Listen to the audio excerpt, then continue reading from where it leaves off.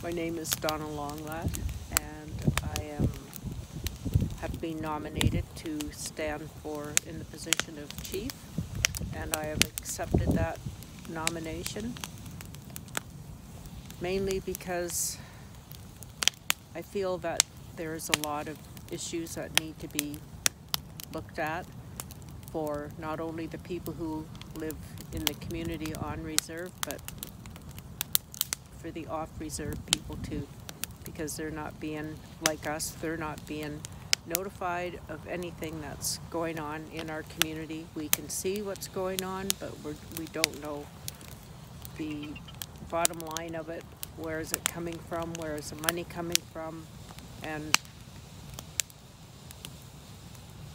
it's a big concern. I'm happy that our community in particular has stayed healthy, and the surrounding communities through this COVID time. And that in itself is a gift to the people, that they have stayed and remain healthy. I'm going to jump around to a few things because today we've had a fire in the community, and that brings us to an issue of our water supply.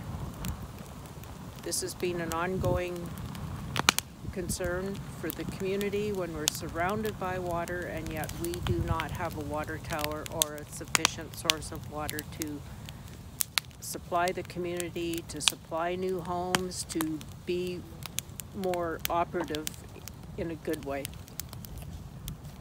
I know that there's been some new houses that have been built. I went and looked at the new holes that they've dug for 3 future homes, and each one is full of water. So why are we digging holes when we should be using the land base as it is, not trying to make it into something that is always going to be an ongoing issue? If the water level is high in the community, the groundwater level, it's not suitable for wells, but the ground level water is so high that we shouldn't be building homes and digging for them. They need to be built more on slabs or something that will accommodate these houses and keep them dry. I know I've heard, I haven't seen it, but in the 3 new triplex buildings that there is already a crack in the basement wall. That is a concern when they've only just moved into them. There shouldn't be a crack in the wall, and it's going to promote further issues of mold. And they're young families that are in those homes.